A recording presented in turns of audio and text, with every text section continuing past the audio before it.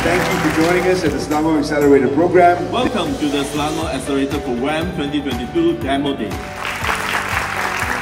I'm aware that the startups are often faced with various challenges. Bad Wolf Venture.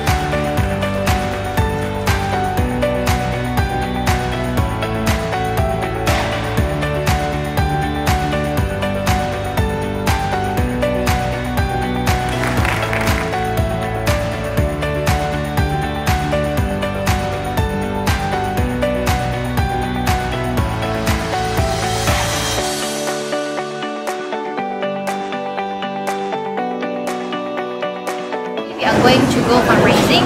We are actively searching for investors, and at the same time, we would like to increase our exposure in the market as well. I would say that SAP is one of the better accelerator programs. So far, I have seen the companies, the quality, the idea, and I would say that it's a good platform for startups who are looking for support and to link up with the industry to grow their business. So definitely is a platform that is good for most of the company who wants to take part. Looking forward to what is about to happen, and also one of the key things that we look forward to is especially the learning trip that we're about to embark on, and also looking forward to all the networking that we're able to accumulate in over the next few months as well. Overall, it's very organized, and then a lot of knowledge sharing, and to me, I learned a lot in terms of how structurally present the whole idea and how to find out about the answer. So to me, that is amazing. I think it's a great program. Selangor being the economic house of the country and providing assistance to nurture startups and continue in being economic powerhouse is a fantastic idea.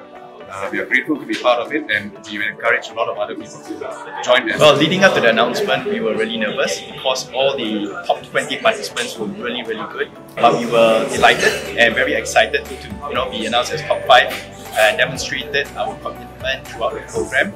And we look forward to working with Sidec in the next few months, especially during the next trip.